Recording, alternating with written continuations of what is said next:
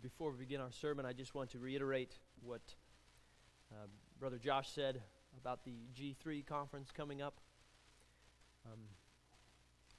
That conference is no doubt, at least where we stand right now in evangelicalism, is the most encouraging national conference that you could attend. The speakers this next year will be Voddie Baucham, Paul Washer, Stephen Lawson, and a number of others. In the past, John MacArthur has preached there. He may this year, it's not been announced yet. But I would encourage you, if you are interested in attending that conference, that you would attend the very brief, after service meeting. Just want to give you a few details about that. There is a significant registration discount that we receive since we are a G3 Church Network member. We get half price for a little while, and so I want to take advantage of that if you desire.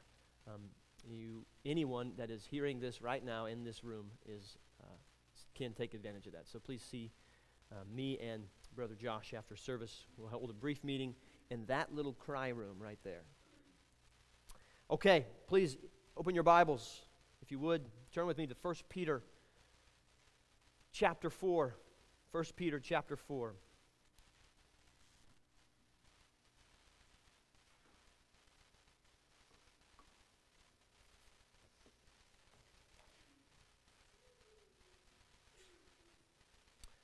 First Peter chapter 4, and we are going to be beginning in verse 7.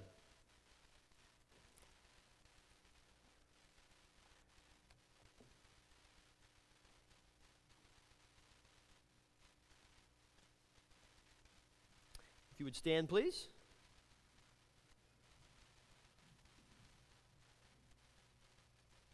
First Peter chapter 4, beginning in verse 7.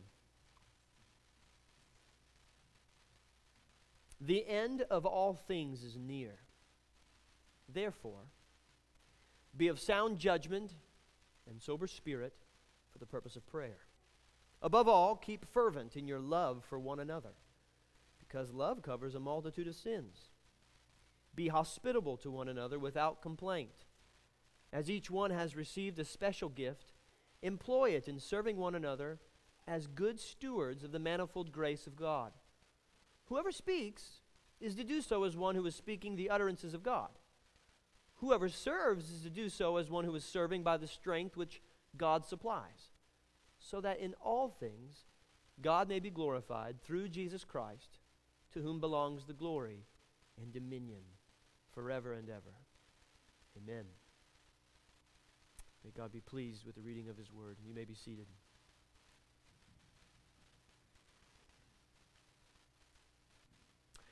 I'd like you to notice with me for just a moment what Peter has been doing in his writing up to this point. So if you could, just for a moment, look with me at the very beginning of this letter. Go back to chapter 1 of 1 Peter. Chapter 1, verse 1. Peter, an apostle of Jesus Christ, to those who reside as aliens. Now the ESV translates that exiles, and the King James Version translates that strangers. That's who he's talking to. Strangers, aliens, exiles. Just for fun, go to chapter 2, look in verse 11. Chapter 2, verse 11. He says the exact same thing. Beloved, I urge you as what? Aliens and strangers.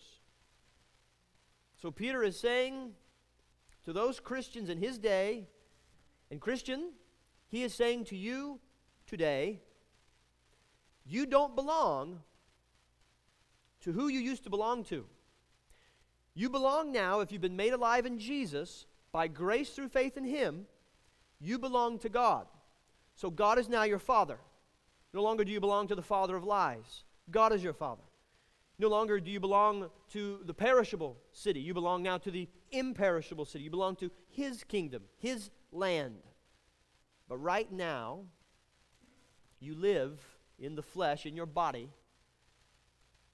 You live here, and you journey as an alien, as a stranger. We've been using the phrase as a pilgrim in a foreign land, and it's not easy. We've talked about this. Your best life is not now. No matter how much popular teachers want to tell you that. But one day, the earth will pass away, and God will make all things new. Peter hints at that. If you want to go back to chapter 1, look in verse 4. He hints at that. Chapter 1, verse 4. You're going to receive an inheritance that is imperishable. It can't be defiled. Then look in verse 5. And both your inheritance and you yourself, pilgrim, though all that is perishable around you is going to pass away, if you're in Christ, you are part of the imperishable.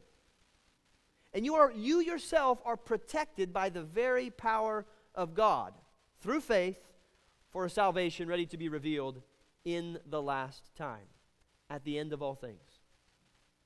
In these last times, God is keeping you and your inheritance perfectly and certainly secure. We've talked about these things. So all that's promised to you, Christian. All of that is promised to you here in this text in your Savior Jesus Christ. You are looking forward to an inheritance that is imperishable while you are in exile right now in a foreign land. But you're journeying to Emmanuel's land. You're journeying to the celestial city. So that though you might die in the flesh today, because you've been spiritually baptized into Jesus Christ by grace through faith, though you may die in the body, in the flesh, you will live forever in the Spirit.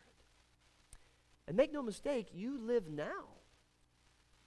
Don't forget that. You live now. You live in a way that is completely new to the way you used to live apart from Christ. If you belong to Jesus, you've been born again. That's what it means to be spiritually baptized. And so everything about your life, this life, because of Jesus, this life in the flesh, everything changes. But you also have a living hope, which means everything about eternal life changes too. Everything about this life changes in Christ, and everything about eternity changes in Christ. So much so that for the Christian, to die is called by Jesus as to just simply be falling asleep. You're not perishing. You're falling asleep according to the words of Jesus and entering glory. And you can take to the bank, this day you will be with me in paradise. Friends, for those of you who name Christ as Lord and Savior, as you enter glory, Peter is telling us, and he's been telling us really since chapter 1, that you're going to face the Almighty Judge.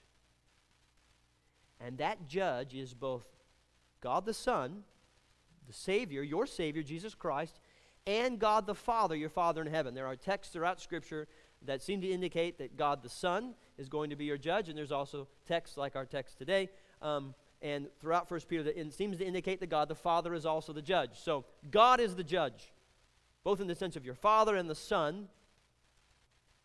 And this judge, think about this, he has placed upon himself all of the just condemnation that you should inherit.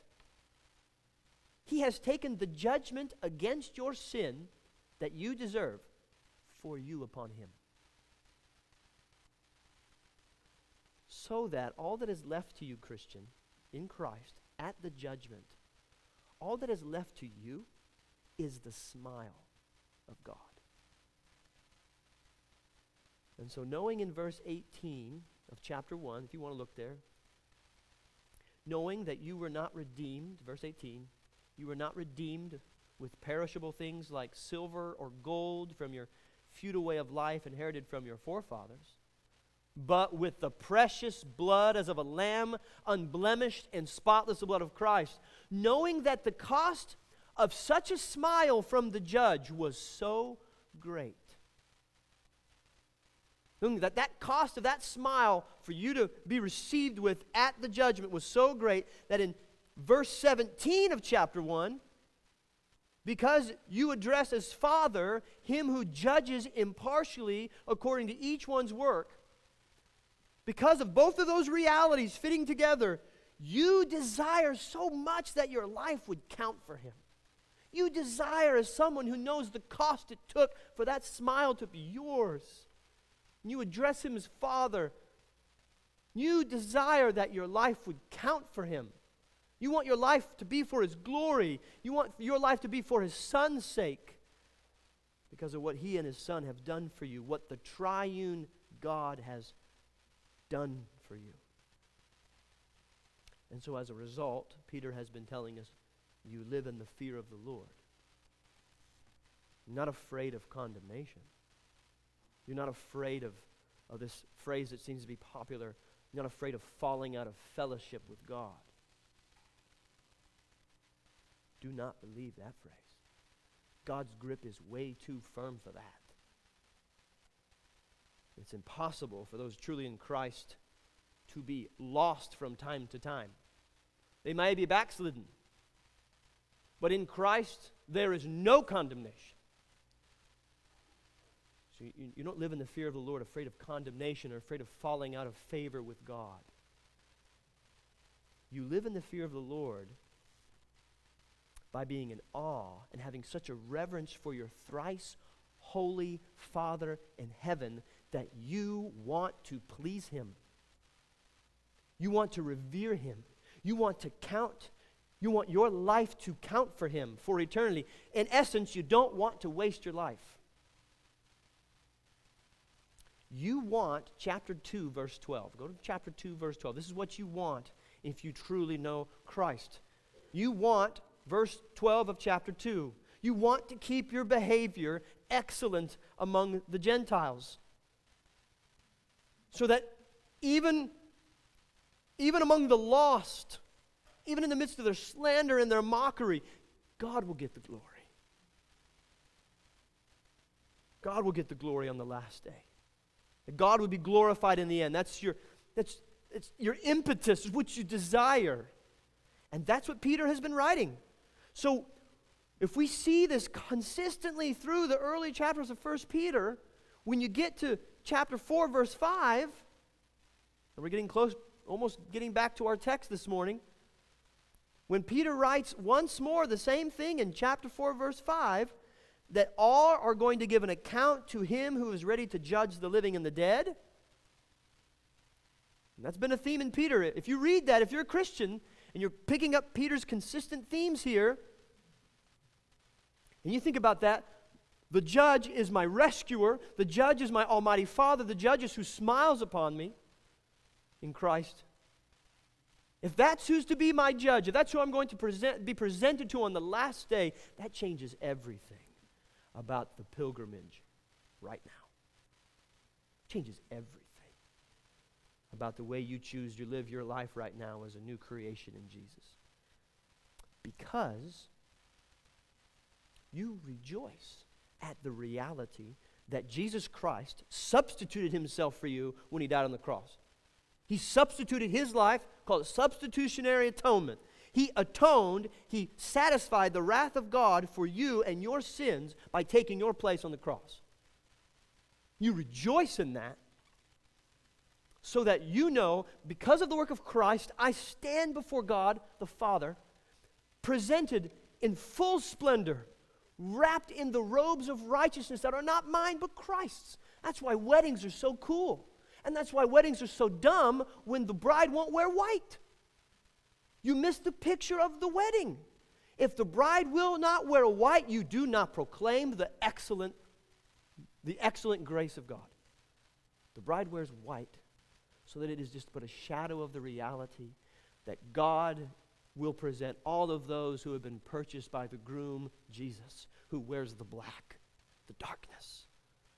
That Jesus will present his bride spotless, without blemish. That's you, Christian.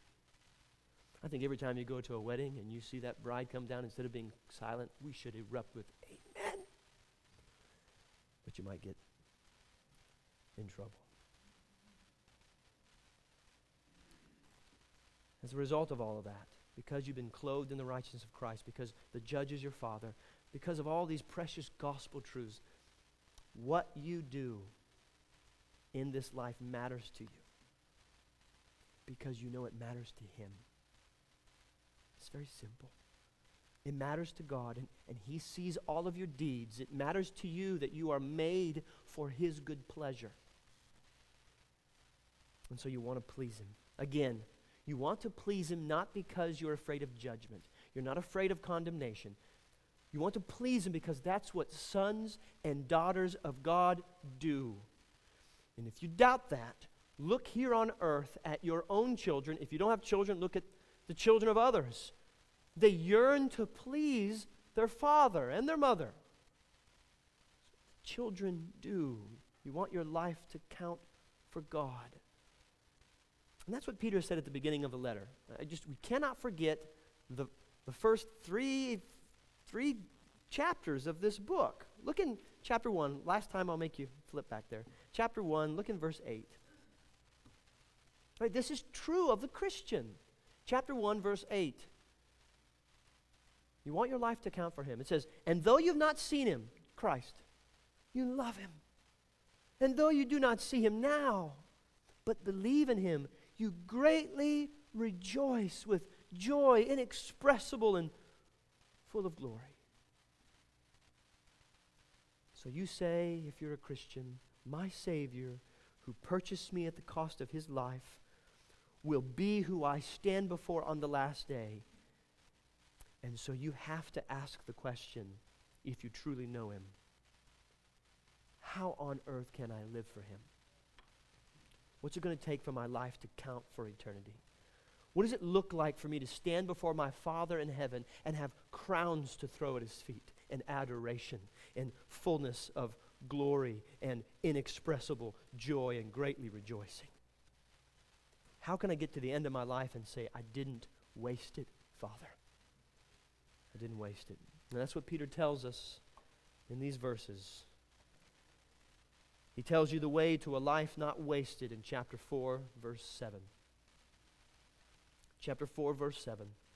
If you can remember everything that we've talked about, these verses will make so much more sense. Peter is telling you the end of all things is near. The day of judgment is right around the corner.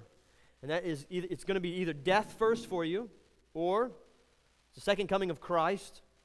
So in light of all of that, Peter says, be of sound judgment, sober spirit for the purpose of prayer.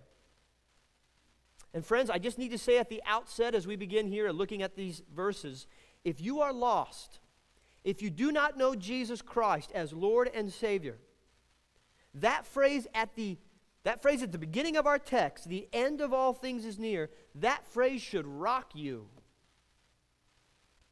It should cause you to fall flat on your face. And you should say, I need Jesus.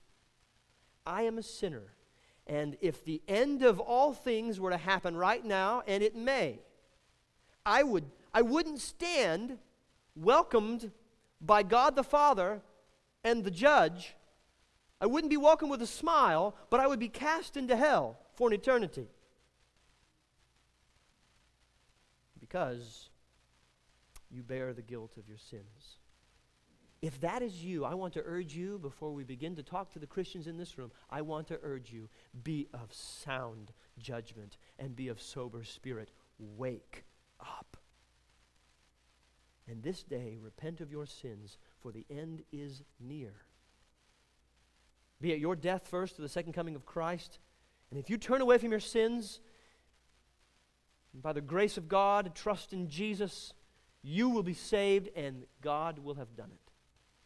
The end of all things is near. God saves sinners. But brothers and sisters, this command is given ultimately to you to be of sound judgment. It could be translated, be wise. That phrase, sound judgment, could be translated, be wise, be self-controlled.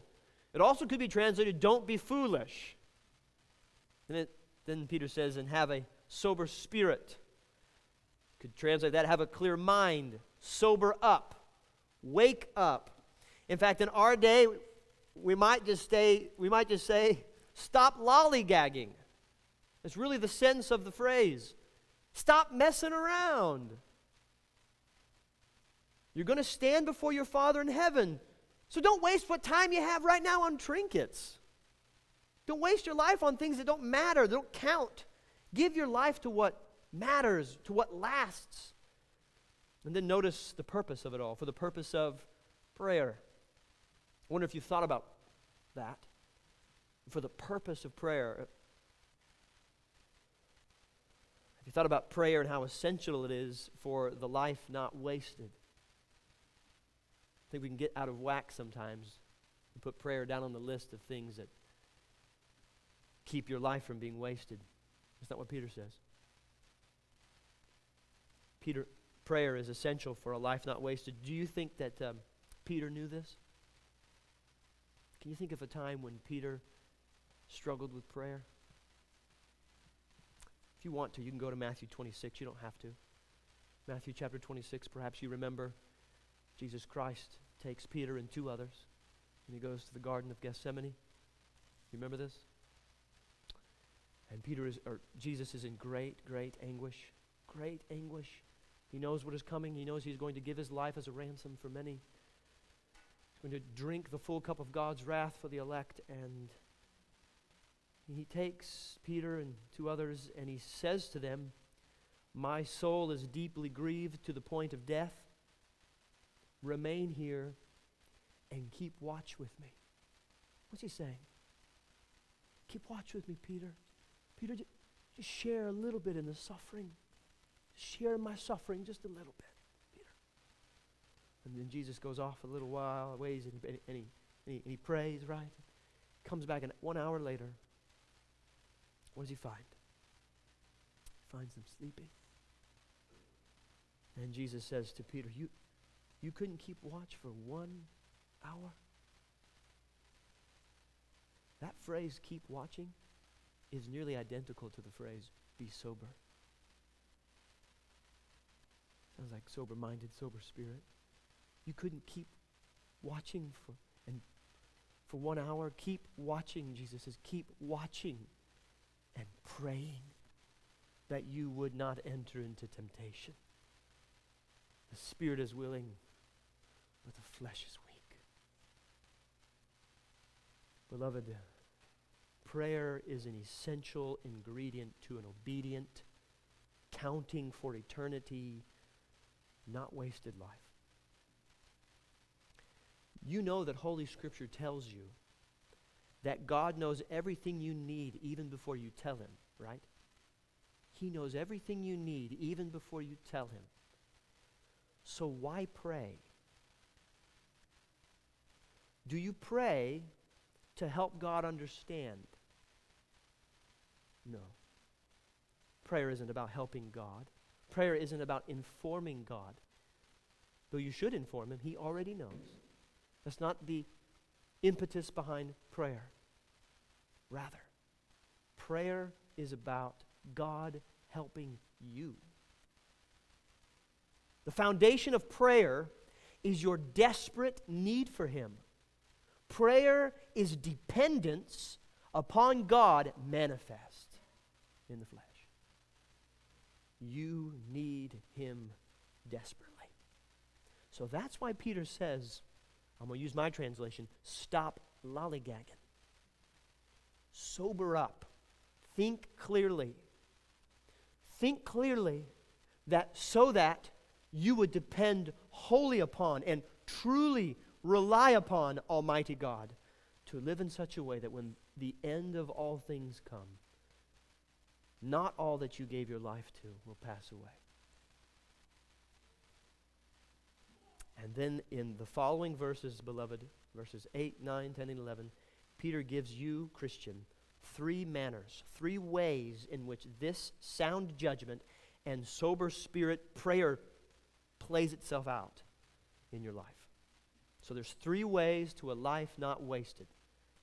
Now, I want you to see this for yourself. I want you to see how you could structure a sermon without me. You say, man, Pastor Grant's job is way too easy. I want you to see it. for yourself. So I want you to see first. Notice the phrase at the beginning of verse 7, the end of all things. You see that? End of all things. All things. Now I want you to go down to verse 11. Look in the middle there. What does it say? Look in the middle of the verse. So that in all things God may be glorified. So again, I point this out a lot because I want to help you study your Bible. There are your bookends. All things. All things. And so, all things are passing away, and you live so that in all things God would get the glory. That's the heart of anyone born again. And as a result of the end of all things and the reality that you're going to stand before God the Father as your judge, Peter urges you, be sober, give yourself to prayer because you're desperate for God's help. Indeed, if God doesn't help you in this, if God doesn't come to your aid, you can do nothing of eternal value. You can do nothing apart from Him. You won't be able to do anything that will last for eternity. And then after the command, right, so that's the command. That's actually the only command in these verses. It's the only imperative. I know it looks like there's more commands, but in the Greek, there's actually just one command in verse 7. Be of sound judgment and sober up. It's one big commandment. And then after that command, notice in verse 8, what are the ways in which this plays itself out in your life? How do you wake up? How do you not waste your life? And he gives you 3. I want you to see it. So again, you can say, we don't need Pastor Grant. Look in verse 8. Above all, keep fervent in your love for who? One another. Look in verse 9. Be hospitable to who? One another. You see a repeated phrase? That's important. One another. One another. Wonder what's going to happen in verse 10. As each one has received a special gift, employ it in serving who? One another. Those are your keys. You look at your bookends, and you see there, repeated phrase, repeated phrase, repeated phrase. And those are my 3 points. Because that is Peter's 3 points. 3 keys to a life not wasted. Here are the 3 manners in which you may live a life that will count, that God might get the glory. And let me just give you those 3. You've already seen them. Love one another. Show hospitality towards one another. And help one another. And all of that, again, you cannot miss this. If you miss verse 7, you miss the whole thing. All of that is undergirded with prayer. Absolute dependence upon God. And if you do that, if your dependence is upon God, He will work these things in your life and in this church. And He will get the glory, and church, you will get the joy. And that would be wonderful. So there's the structure for you. The bookends and the 3 one another's. So in the next few minutes, let's look at how to live a life not wasted. And the first is, prayerfully, hold on to your love for one another. Hold on to your love for one another. Again, let's read verse 8 so you can see this clearly. Above all. So everything I'm about to say, Peter's saying, is rooted in this description. Love. You don't got love, you got nothing. Above all, keep fervent in your love for one another, because love covers a multitude of sins. Now, Peter has already said the same thing in chapter 1. And I already told you I'm not going to make you flip back there, but I'll tell you. Chapter 1, verse 22. He said the same thing. Since you have in obedience to the truth purified your souls for a sincere love of the brethren, fervently love one another from the heart. In both instances, in chapter 1 and in chapter 4, that phrase, fervent, could be translated, hold on tightly to. You could translate it, put it on. You could translate it, wear it. Just think about that. Wear love for one another. Put it on like a garment. Hold fast to it. Hold on to one another in love. And again, I pointed this out, but that phrase, above all, if you cannot hold tightly to one another in love, you can't do anything else in this life that God invites you to do and commands you to do, Christian. You don't have love, you can't do anything else He's asked you to do. And that's what 1 Corinthians 13 says. The famous love passage, right? If you don't have love, you could have everything else in this world, everything else, but it would all pass away. Not a shred of it would remain because you don't have what's eternal. So love is at the very foundation for those who are new creations in Christ. I hope that becomes apparent in the next 15 minutes as we go through these verses. Think about John 13. Think about John 13, 34, and 35. This is how foundational love is for the Christian. Jesus says, "A new commandment I give to you, that you love one another." So I typically, when I read that, I stop right there and I ask Jesus, okay, how? What does that look like, Jesus? What does it look like to love one another? And of course, in his kindness, he responds. Jesus responds, "Love one another even as I have loved you. So love one another. By this all men will know that you are my disciples, if you have love for one another." So you love, Christian, because God first loved you. You love because Jesus loved you and gave himself for you. And what did that love look like? It looked like the only sinless man going to hang on a tree for you.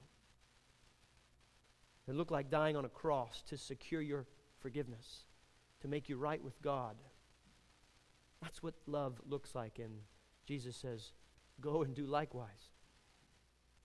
This is what Paul says in Ephesians. If you want to write this down, Ephesians chapter 1, 4 through 6. God chose us in Christ before the foundation of the world that we would be holy and blameless before him. In love, he predestined us to adoption as sons through Jesus Christ to himself, according to the kind intention of his will, to the praise of the glory of his grace, which he freely bestowed upon us in the beloved. And so as a result, 3 chapters later, Paul says in Ephesians 4:32, so because of that, because in love he predestined you to adoption as sons, because of the great cost at Calvary, Ephesians 4:32, be kind to one another, tender-hearted, forgiving each other. And you got to ask the question, why? And then he says, just as God in Christ has forgiven you. Brothers and sisters, if you belong to Jesus, you know your sin against the thrice holy God. You know the damnation that should be the result of it. And yet, because of the love of God in Christ, your sins have been forgiven. They've been dealt with. You've been separated from your sins as far as the east is from the west. And that love that God in Christ has demonstrated to you was before the foundations of the world. He could foresee every single one of your evil deeds. He could foresee and knew every single evil thought that would ever enter your mind. He knows your wickedness better than you do right now. And he knew it before the foundation of the world. And yet in God's great kindness to you, he made a covenant with the Son in eternity past to say, knowing all of the evil of that man and that woman, I will pay at the cost of my Son's life for them to be one of mine. You want to talk about love? And then the Son went willingly to seal your pardon. And if that's true about the love of God, how he has loved you, when you read, Christian, verse 8, keep fervent in your love for one another, hold on to one another in love,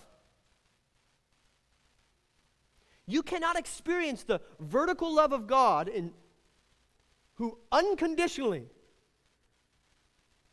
he doing everything, who went in eternity past, decided to save you, knowing all of your evil. You cannot experience that kind of love and not bend it towards one another. If you can't bend the love that you've experienced with God in Christ to one another, you do not know the love of God. Isn't that what Jesus said? Jesus said that. I mean, by this, he says, by your love, you will know. You will know they are my disciples. You will know if you belong to me by your ability, by the capacity for you to love. I hope you begin to see why prayer is essential in all of this. Why communion with God is essential in all of this. If you don't experience this vertically with God, how on earth can you do this horizontally with one another? If you can't commune with God and you in prayer, recognizing, look at the love of God in Christ. If prayer's gone, if the vertical's gone, you got no hope with the horizontal.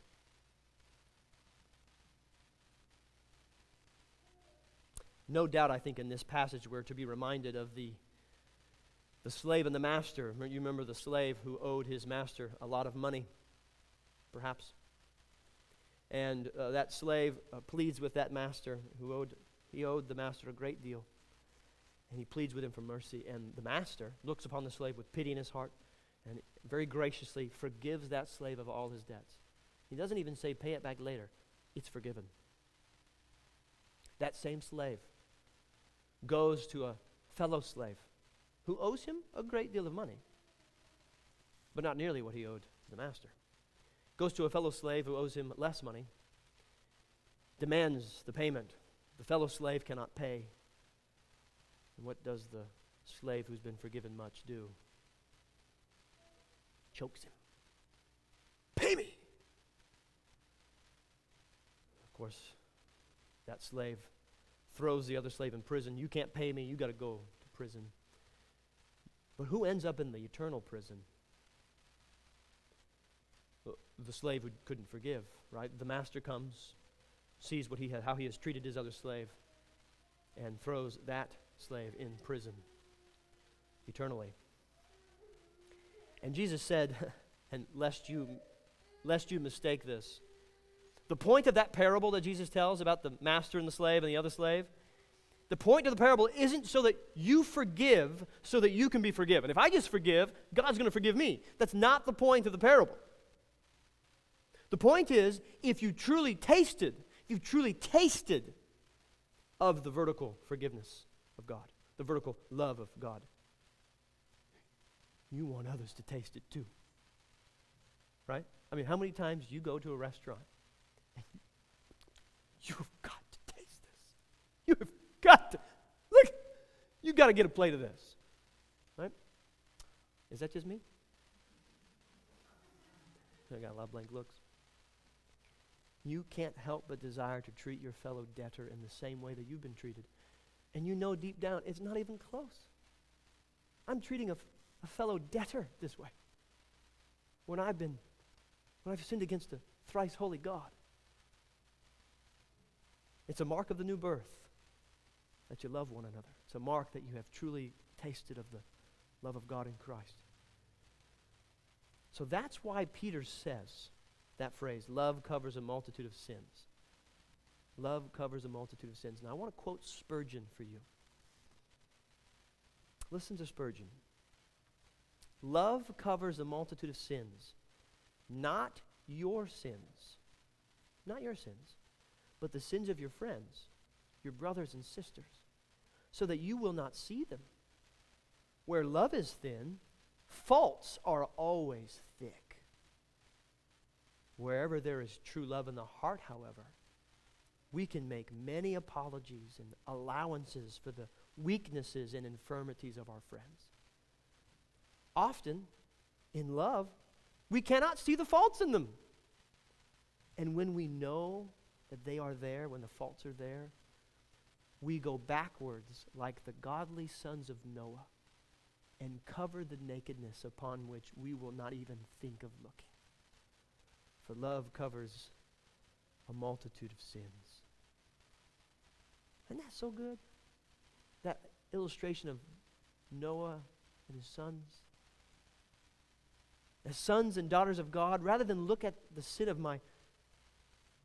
flesh and the sin of my fellow sibling in Christ, rather than want to gape at that and dig into it a little bit, rather than that, my heart's desire is to walk backwards as the sons of Noah did, to honor those for whom Christ has died. Christ died for you too, brother. Christ died for you too, sister. So I don't want to gaze upon your flesh. I want to help you deal with it, and I want to cover it. May we be like those two faithful sons of Noah. Huh? May God do that in our midst. Love one another as God in Christ has loved and forgiven you. So the end of all things is near. A life not wasted is one that looks like fervent love, holding on to one another, bearing with one another in love. The second key to a life not wasted, prayerfully. Again, I'm going to say prayerfully before each of these. You don't have prayer, you can't do this. You need God. The second key, show hospitality to one another. Now, I think often hospitality is thought of as only a qualification for pastors, for elders, right? You see Paul includes that word hospitality in a list of qualifications in 1 Timothy 3, right? An elder should be hospitable. And that's true. To be a faithful shepherd of God's people, you got to be hospitable. But here, Peter helps us realize one of the ways that love for one another manifests itself in the life of all believers, not just pastors, is by hospitality. The way you welcome your brothers and sisters into your home and into your life. So verse 9, be hospitable to one another without complaint. Now what is unique, and this is really neat, saints, what is unique about that word hospitality, it is composed of two Greek words. First Greek word is philo or philo. And philo is like where we get Philadelphia, right? Phileo. Philo could be translated love. So love, and then the second word for hospitality is xenos. Xenos is the Greek word for strangers. So love the who? Love the strangers. I made a big deal at the beginning of this sermon to remind you, who is Peter talking about? He is talking about those of us in this world that are strangers to the world. We are exiles, aliens, strangers to the world, but to one another, family. Not strangers to one another. Hospitality could be legitimately translated love for the stranger. So when you see a fellow pilgrim, a fellow stranger in need, Peter says, meet that need. Love the stranger because the stranger is family. And then Peter says, he adds that little part, do this without complaint. You could translate it without grumbling. So many of you know why he says that, right? So many of you know, if you've ever exercised hospitality, why he says it, because hospitality is hard. You know when the busyness of life makes it so tempting to put off and put off and put off inviting others into your home and into your life and getting together with one another and meeting needs. And some of you know how it can be so easily taken advantage of. Hospitality. So easily taken advantage of. Hospitality can be wearisome. And so what you need, if you understand there why he says, don't complain, don't grumble, you need to hear and remember Matthew 25. Matthew 25, 35 through 46. Jesus said, for I was hungry, and you gave me something to drink. Or you gave me something to eat. I was thirsty, and you gave me something to drink. I was a stranger, he says, and you invited me in. Naked, and you clothed me. I was sick, Jesus said, and you visited me. I was in prison, and you came to me. Then the righteous will answer Christ and say, Lord, when did we see you hungry? When did we feed you? When were you thirsty and give you? When did we give you something to drink? And when did we see you as a stranger and invite you in? When did we clothe you? When did we see you sick or in prison and come to you? When? And the King Jesus will answer and say to them, truly I say to you, to the extent that you did it to one of these brothers of mine, even the least of them, you did it to me.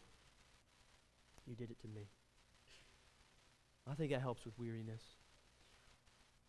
And don't forget Hebrews 13:2. Do not neglect to show hospitality to strangers. I believe that's talking about primarily brothers and sisters in Christ in the local context. Do not neglect to show hospitality to strangers, for by this some have entertained angels without knowing it. So friends, as C.T. Studd said long, long ago, you only have one life, and it's going to be soon past, and only what's done for Christ will last. Hospitality is one of those things done for Christ, and so it's of eternal value. It's going to last. You give yourself to hospitality, you give yourself to something that will last. Hospitality, strangers to the world, but not strangers to one another. Now, I think before we move on to the third one, and we're almost there, real briefly, how do you cultivate that? How do you work hospitality in your life? I got a few suggestions, just a few. Invite someone into your home. That's a no-brainer. Ask to be a part of the lives of others. Maybe join a small group. We've got a small group starting in the coming months. Consider joining that. Have a saint from this room that you don't know very well over to your home, just for ice cream, maybe just coffee. Now, it doesn't have to be elaborate, beloved, right? We all think it needs to be, by the way. Let me just point something out to you. The text doesn't say, be hospitable with a clean and perfect house, with the most delicious of all foods, and perfectly behaved children. No, I don't see it. The Lord your God simply says, don't be strangers to one another. And beloved, if we are honest, we are at times. Love one another. Show your love towards one another by the way you open up your home in all of its inconsistencies and all of its failures. Come over to the pastor's house here in a little bit. You want to see some inconsistencies? You want to see a guy trying his best to trust Christ and lead his wife and children and do it very imperfectly? Just ask my mom and dad. I've seen it all week. Open up your home and your life to those purchased by the blood of Christ, and you will be richer for it. You will be richer for it. A third and final key to a life not wasted. What to give yourself to that it might last forever. Prayerfully help one another. Now, I get the word help from the word serve. Serve could be translated help in verse 10. Could be translated either way, but let's read those verses. As each one has received a special gift, employ it in serving one another as good stewards of the manifold grace of God. Whoever speaks is to do so as one who is speaking the utterances of God. Whoever serves is to do so as one who is serving by the strength which God supplies. So in all things, God may be glorified through Jesus Christ, to whom belongs the glory and dominion forever and ever. Amen. Now, beloved, we are going to come back to these two verses, verses 10 and 11, when we get to chapter 5. Chapter 5 speaks about elders and the gift of teaching. And I believe, it's very, very clear, those two verses need to be joined together, not forgotten when you get to chapter 5. So we're going to come back to these, and we're going to elaborate more on these two verses. So I'm only going to pick out two simple, plain, abundantly important realities in these two verses about helping one another. And we're going to come back. So don't think I'm skipping stuff. I'm not. I'm going to come back in 2 weeks. But for this morning, notice first, I look at the time. I'm not supposed to worry about time. Madeline told me, don't ever say that again. Okay, so I'll go ahead and do that. I want you to just notice for just a second. Notice how in chapter 4, verse 3, Peter seems to make a contrast. Let's show you this is really fun and really encouraging. Look in verse 3 of chapter 4. For the time already past is sufficient for you to have carried out the desire of the Gentiles, having pursued a course of sensuality, lust, drunkenness, carousing, drinking parties, and abominable idolatries. You got that? So now in our verses, he said, love one another, show hospitality to one another, and serve one another, help one another. Notice the difference. Notice there. Instead of sensuality and lust, fill yourself up with what? Love. Instead of wicked partying, which happens in people's homes, instead of drunkenness, give yourself to godly hospitality. Instead of giving yourself to idolatry, what is disgusting and forbidden, abominable things, instead of giving yourself to those things, give yourself to serving one another in Christ. Isn't that neat the way Peter compares the old life and the new life in Christ? That was who you used to be, but oh, look at what Christ has done in you now. Look at what happens when Jesus gets a hold of you. So, that was not one of the two things I was going to point out in verses 10 and 11. I wanted you to see the contrast. So I've got two things for those two verses, 10 and 11. First, notice, how are we going to help one another? How do you serve one another? You're to be good stewards of the manifold grace of God. Notice that. You're to be good stewards of the manifold grace of God. How is it that you serve one another? The first way, be good stewards of the manifold grace of God. You've experienced the grace of God in Christ. God's grace to you is so sufficient, more than sufficient. It's wonderful, and you just get grace upon grace, God's undeserved favor upon you. And all of that is not based on the character of the recipient. It's all based on the character of the giver. Grace is based on the character of God. And so because of that, because it's all by His grace, you manage, you steward the gifts that God has given to you well, because that's what they are. They're just gifts. You didn't earn a drop of them. There wasn't a single atom within you that God said, oh yeah, here you go. Not the way it happened. They didn't come from you. Every gift that you have, God gave them to you in His grace. So don't look at your gifts and use them to say, whoa, look at me. But look at your gifts and marveling at the kindness of God that He would treat you this way. Look at your gifts and say, how on earth can I leverage these things for you, for them? That's what it means to be a good steward of the manifold grace of God. And I would encourage you, beloved, do not bury your gift. Do not bury your talent, pun intended. Do not bury your talent in the ground, waiting around to use it. Do you know what happened to the one who buried his talent in the ground? Not good things. So, while the end is not yet here, steward your gift unto the person, unto the family that you see right here to your left and your right, behind and in front of you. Leverage them for your sibling. Second, how do you serve one another? How do you help one another?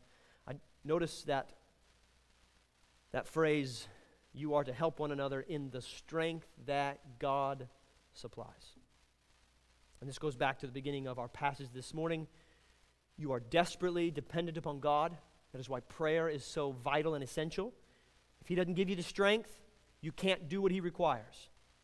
So when you obey, when you love one another, when you demonstrate hospitality towards one another, when you serve one another with the gifts that God has given to you all by His grace, the reason that you did all of that was because God was at work in you. It's all because of Christ within you. And in that way, the end of verse 11 happens. In all things, God gets the glory. You want God to get the glory? Begin with prayer and serving, loving, and showing hospitality. All that's love. Doing these things in a way that it can only be explained as it was from God. And God will get the glory. And you get the joy of a life not wasted. And so if you're wondering, what does it mean to serve one another? What is it? Give me a little more concrete. What does it look like to serve one another? I don't have to take you anywhere else but to the words of Jesus, where Jesus Himself says, I did not come to be served, but to serve, and to give my life as a ransom for many. That's the way to serve one another. If you ever wonder how it is you're to live in this world, look to Jesus. He's shown you. So again, I'll quote that line from C.T. Studd, "Only one life, 'twill soon be past. Only what's done for Christ will last. Only what's done for the glory of God will make it through the fire. The rest is going to be burned up like chaff." And so I think a question that we all need to ask at the end of this text is, in response, how should I live today? How should I live today in light of all of these things, all of the ways that I'm shown that these are the keys to a life not wasted? How should I live? And I want to encourage you to listen to Jonathan Edwards, one of his resolutions. Edwards wrote this resolution in response, and he wrote this when he was really young, in response to the end of all things being at hand, and the reality that to Jesus belongs all the glory forever and ever, amen. In light of that, this is what Jonathan Edwards writes in one of his resolutions: "I am resolved never to do anything which I should be afraid to do if it were the last hour of my life." Resolved never to do anything which I should be afraid to do if it were the last hour of my life. What's he saying there? Very, very simple. I think he's saying I want to live my life in such a way that if God called me home in the next hour, I wouldn't be sad about what I gave myself to that hour. Now, don't get that twisted. Don't think that that means that there's only some things that last. A lot of people will immediately go to when they think, how can my life not be wasted? I got to move to Africa and be killed by the Taliban. That's it. Absolutely one way to do it. But Peter would have you understand that that is not the only way for a life to last. He would have you, I think, not be sad about what you gave yourself to today. So what would that look like? Parent, he has given you a child with an eternity. Invest in them. Be faithful. Do you know that children are multipliers? That's what they are. They multiply what's in your home. What's in your home? If it's not good, get some hospitality going. Get some good stuff in your home. Invest in them. Spouse, he has given you a husband or a wife that Christ would be displayed in your marriage towards one another. Invest in him. Invest in her. Church member, he has given you one another. Invest in them. Love them. Serve them. Invite them in. Get to know them in the way that God has done that for you. And you can hit the pillow at night and say, I am not sad. And if this is my last day on eternity, I made it count. There'll be no books written about you, perhaps. You don't need them. Your name's written in the book of life. Let me end with this. Do not love the world or the things of the world. If anyone loves the world, the love of the Father is not in him. For all that's in the world, the lust of the flesh, the lust of the eyes, and the boastful pride of life is not from the Father, but it's from the world. And the world's passing away, and all of its lusts. But the one who does the will of God endures forever. And this is the word of God. Let's pray. Our Father, you have shown us much from your word this day. How precious your word is to us, to those who are alive in Jesus. But to those who are perishing, it might be foolish. Would you reveal their foolishness to them right now? For all of us in this room, Lord, that see these three keys to a life not wasted and say, I have done all of these so lousily, would you remind us of the smile we have in Christ? How there is more righteousness and mercy in him than there is sin in us. And how, Lord, you have given us this day, you've given us right now to do those three things. Would we do that for your glory in the strength that you supply? In Jesus' name.